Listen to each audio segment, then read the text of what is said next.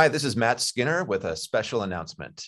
Our Working Preacher Spring campaign is in full swing, and we are so grateful for each and every one of you who has given so generously already. Working Preacher relies on donors like you to provide new content every week. We also have a surprise for you. If you make a gift to the Working Preacher Spring campaign, you will receive access to additional Working Preacher content from the Festival of Homiletics. Be sure to make your gift before May 31st to unlock your special content and help continue this important resource for preachers around the globe. Welcome to Sermon Brainwave with me, Karoline Lewis.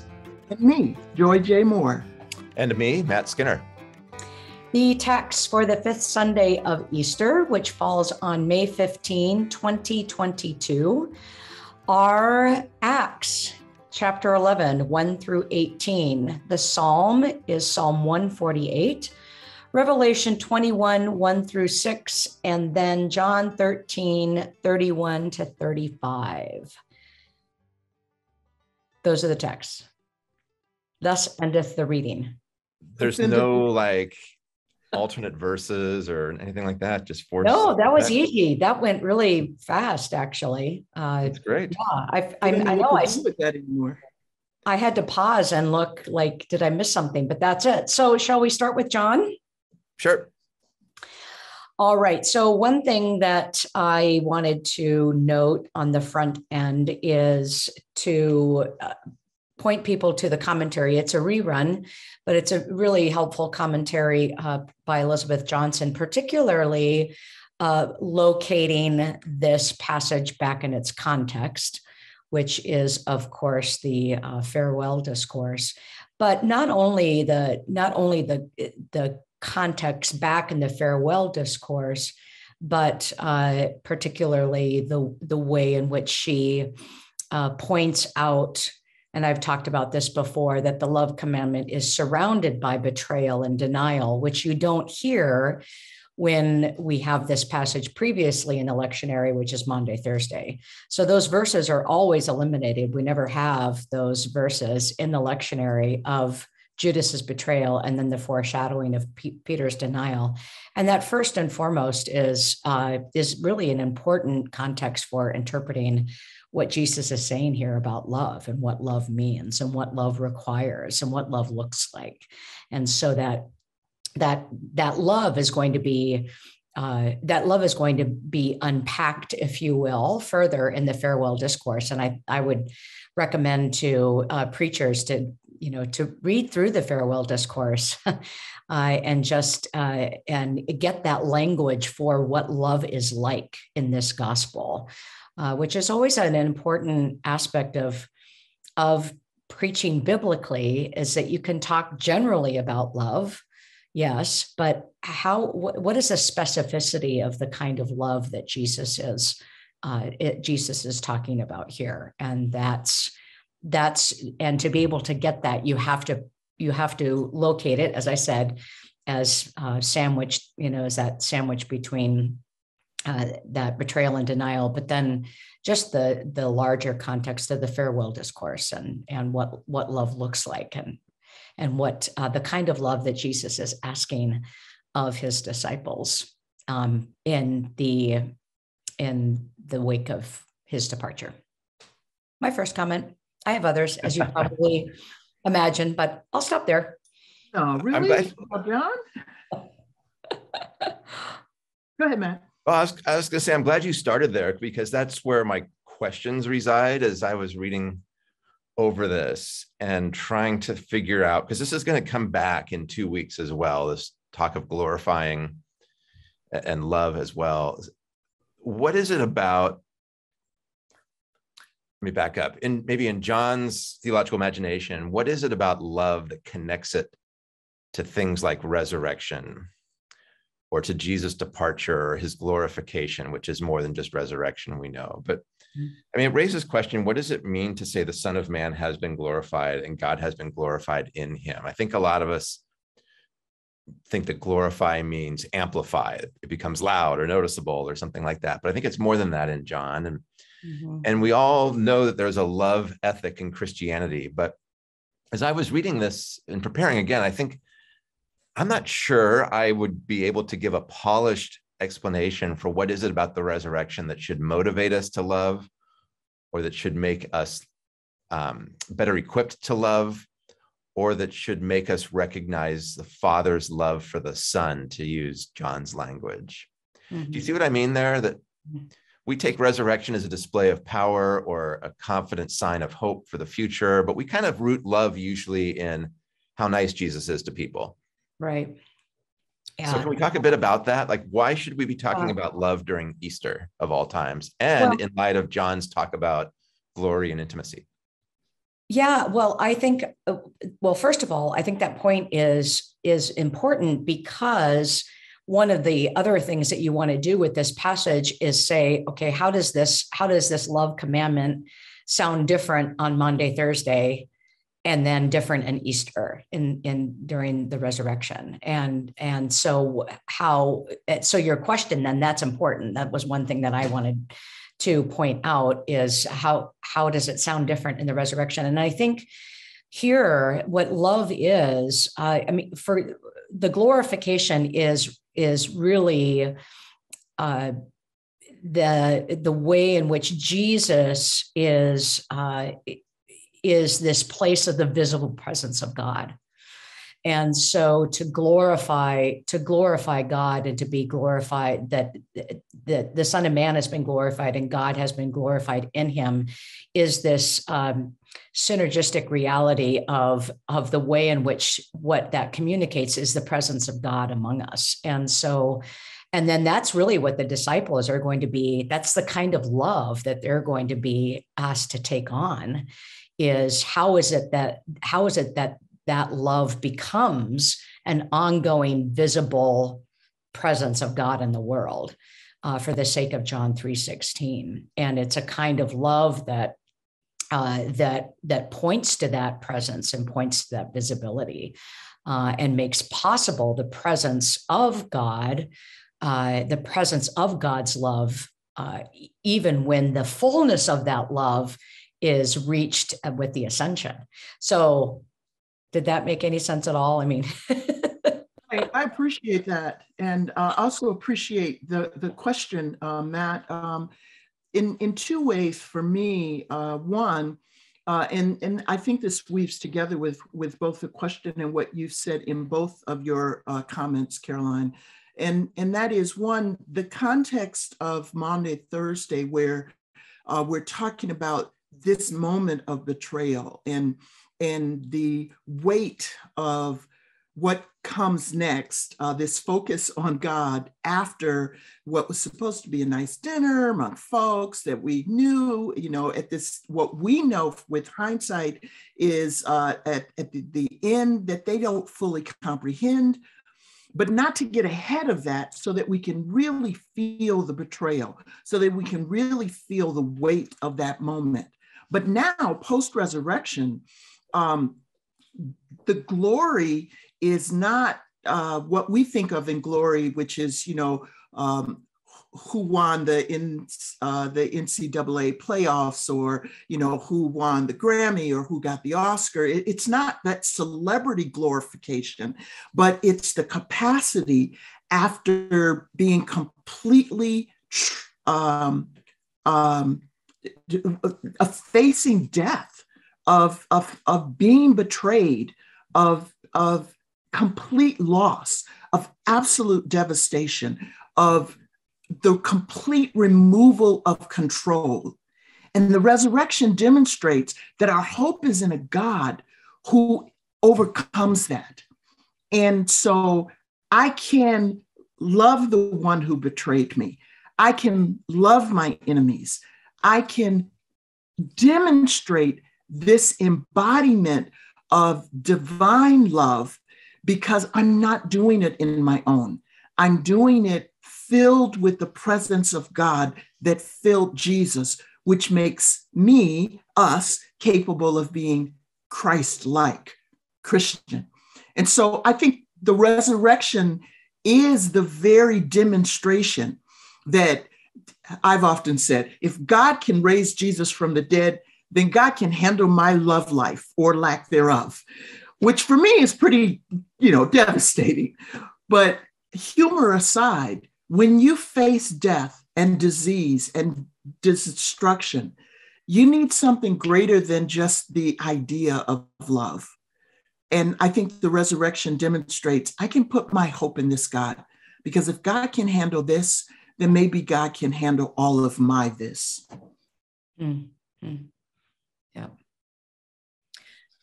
Well, I think too, another way to think about this is really to go back to the beginning of this chapter, 13:1. And where Jesus says he loved them to the end. Now that the hour has come, he loved them to the end. And of course, that word there is telos. And he loved them to completion, or he loved them to this, this intended goal. And it's the same word that is Jesus' last word in John, it is finished. And so that loving them until the end too is the thing about the resurrection is that in John, that it's not the final end. It is, and this gets, I've talked about this with pastors, and it's like, your head starts spinning with John, because we want to have a kind of linear chronology of God's activity, of Jesus' activity. And so you have the incarnation and Jesus' ministry, and then the crucifixion and the resurrection and the ascension. And that linearity doesn't work for John.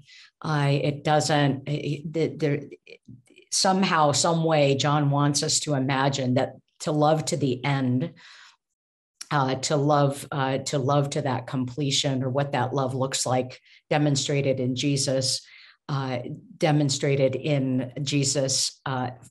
as God loving the world, and then in us, encompasses this entirety of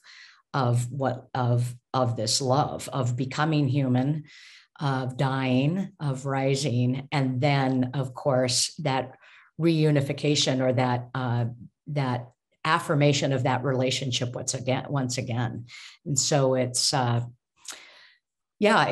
love that's caught up too in that kind of Christology or theology that John is trying to work out, I think, as well.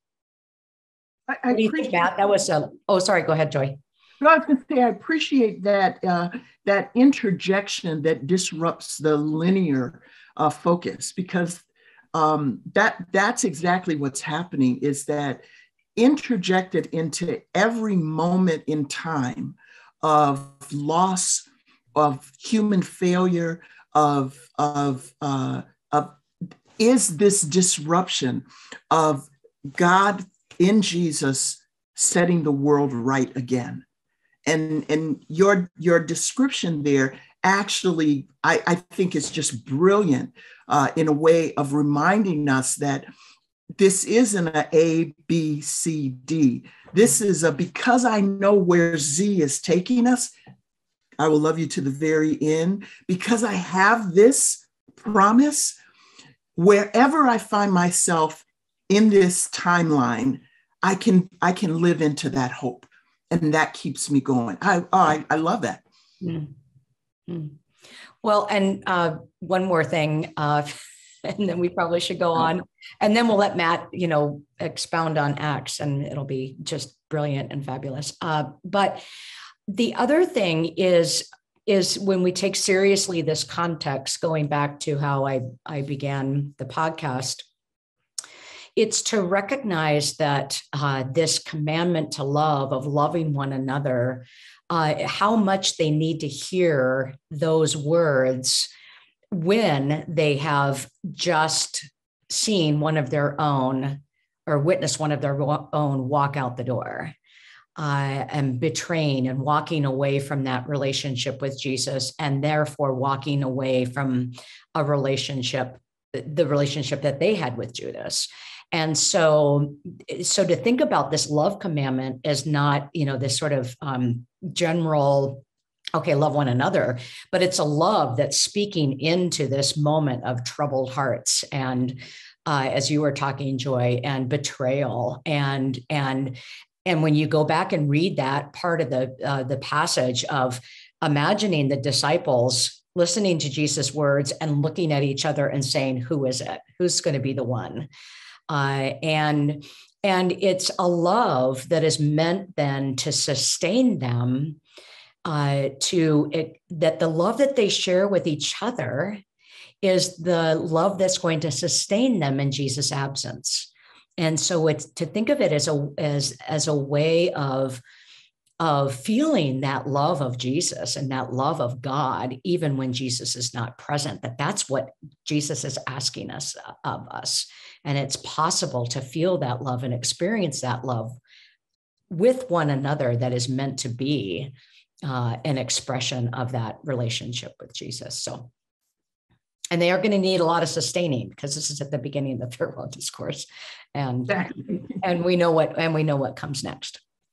And the power of hindsight, sorry, Matt, the power of hindsight, or the power of a story, is that as the preacher is preparing to convey this, because we know that this is a hindsight reading, we know the end, and we know that this portion is familiar to those who have been a part of our community and congregation for years, that we can linger in setting this up so that in the telling, folks actually don't just get told there was a betrayal and Jesus loved anyway. That isn't powerful. That's what makes it impossible. But to actually tell it with that lingering, where we realize that pain, that loss, that confusion of the moment. And because we're getting this story in hindsight, we can linger there so that when that moment comes where Jesus says, but I'm going to talk about the love of God anyway, and so are you, it really is a disruption to the moment. And that is what makes the story and the stories come alive. Okay, Matt, I'm done. You go. Acts. Not much. You want to go to Acts? Oh, no. Did you have? No, you get to speak. You answered this question, Matt, and then Joy and I were like, oh, Yeah, I mean, I have a hard time when I go to John looking for explanations.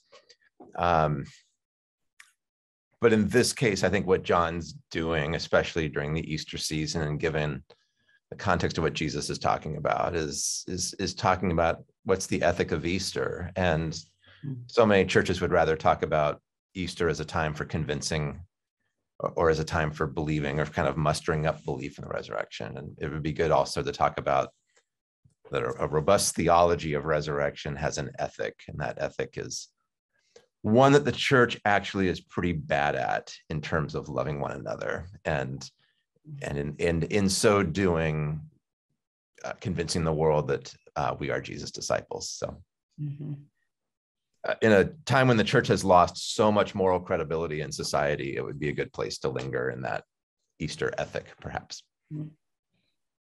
Which is a good segue to Acts, actually. When you think about, it was the commentary, the last paragraph of the commentary, how Israelite and Gentile, male and female, rich and poor are to serve and share the table together. And sort of that mutuality there that is present in that text is these identifiers of, I really like that, Matt, of an ethic of the resurrection is part of what we get in this story from Acts as well. Yeah, and for Acts, it's hospitality. That salvation, conversion in Acts, in Luke too, almost always ends up in some kind of expression of belonging into a group, into a new group. And that's the scandal of what Peter does in chapter 10, and that he stays in Cornelius's house a few extra days, and in so doing forms these kinds of bonds that scandalize his friends back in Jerusalem. Mm-hmm. Mm-hmm. With that focus, and I thought this as we were preparing for this podcast, I think if I were preaching, I would turn to this Acts text, because as you began, Matt, what it does is it demonstrates this resurrection ethic of what love looks like as practiced hospitality. It's the opportunity to tell the unfolding story that is emblematic of God, of who God's work in humanity looks like, or what God's work in humanity looks like. It's a setup for the community to come, as is described in the last paragraph that you pointed at the commentary, Karoline. It's like all of it comes together here because it is that turn from the people just like us to extending this love of God made known in Jesus that is a love for all the world.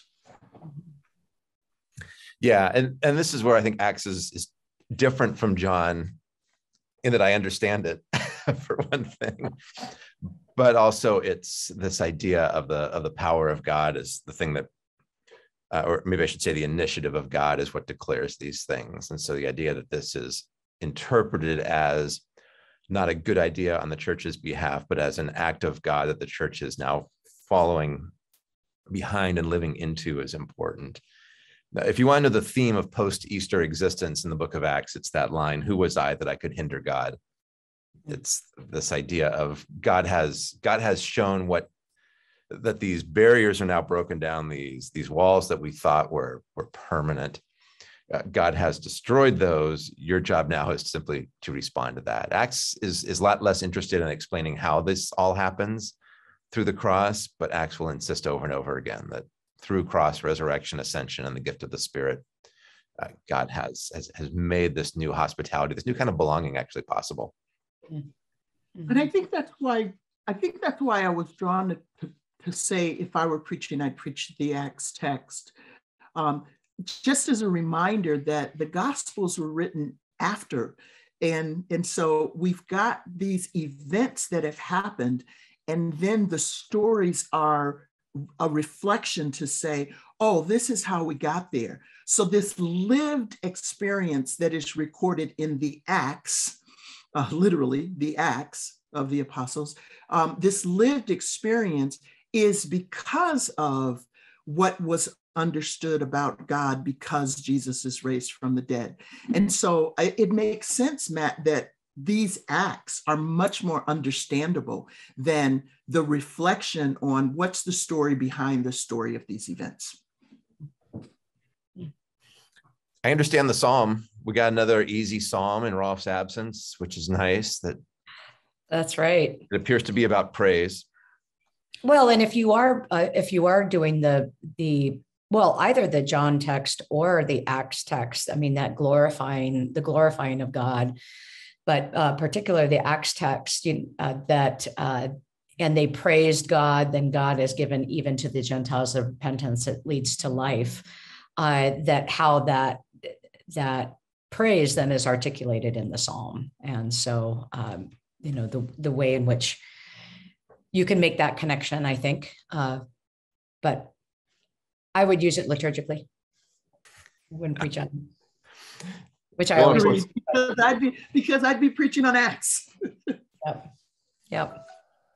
Are we okay to move to Revelation? And I'll just stay where I am to say, I would preach on Revelations later because this week I'd be preaching on Acts. But I love this. This is one of my favorite portions to begin to preach from Revelation, is to begin with this verse. And so in preparation for preaching from later in the weeks to come, this recognition that what we have here is not what we see now, that there is a new heaven, there's a new earth, that God's promise is coming here. It's not pie in the sky when I die. I've said that before, but that it's coming here. And when that happens, what we will see is all good. It's praiseworthy, if I use those words. And what does that look like? It looks like the tears from betrayal are wiped from our eyes, that the mourning of death has been turned into rejoicing, that the brokenness, of disease has been healed, that hungers and thirst have been filled. This is the abundant life. This is the promise. But I would pay attention to all of this in order to preach it later. These words here are so important as the setup for what comes later. That's all. Well, and I think the promise here, and it is so extraordinary, especially how Revelation gets, as we know, caught up in all kinds of eschatologies, and even apocalyptic kinds of dystopian realities,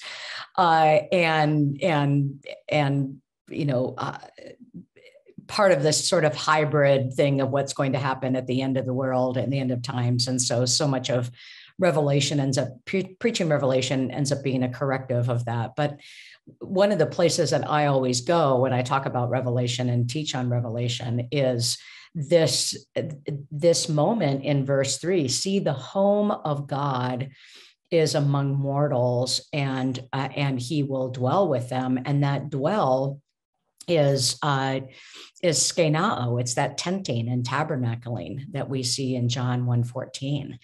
And so that, that salvation or the end of the world or whatever is not about the time or a battle or anything like that, but the promise is God's presence. And that God makes God's home with us, that God dwells with us, tents with us, tabernacles with us. And there's the promise of, again, sort of upending, thinking about resurrection is not this future. Yes, it's a future promise, but helping people recognize that resurrection is the promise of God's presence, even in the reality of death. And so how can we then speak and talk about resurrection through that language here that we get in Revelation?